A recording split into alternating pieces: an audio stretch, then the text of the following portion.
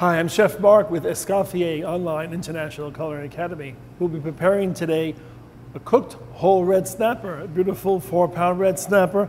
We prepare it very easily. You need a pair of scissors to remove the dorsal fin. Snap that right off and discard that.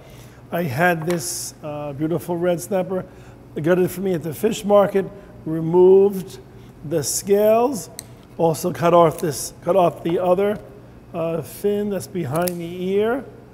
All right, so it's a beautiful whole red snapper. Eyes nice and convex, gills red color, smells of the sea. That's a beautiful thing, fully scaled. Now we're ready to prepare it. What we'd like to do for this preparation is we make score marks about a 3/4 of an inch, separating the sections.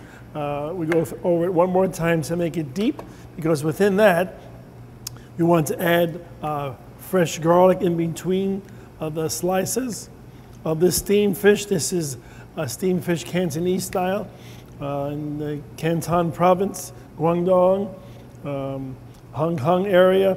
A little heat goes a long way.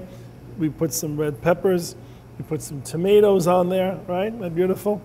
And we're going to add some little powdered cayenne pepper. We have sesame oil and red chili oil as well to coat. I'm going to put a little cooking wine, Shaoxing cooking wine. You can omit that, or apple cider vinegar.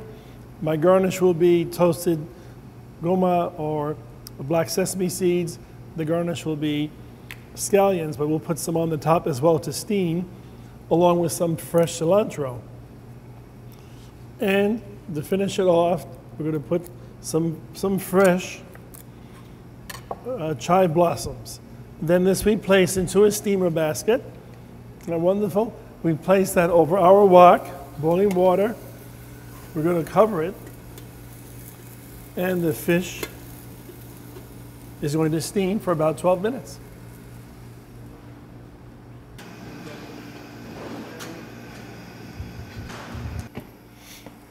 All right, now that our whole red snapper is fully steamed, let's take a look and see. It looks really nice. The flesh is pulled away from the bone. The eyes are opaque, looking very nice. We can remove that, turn off the heat, and bring it to a serving platter. Fresh garnish on top.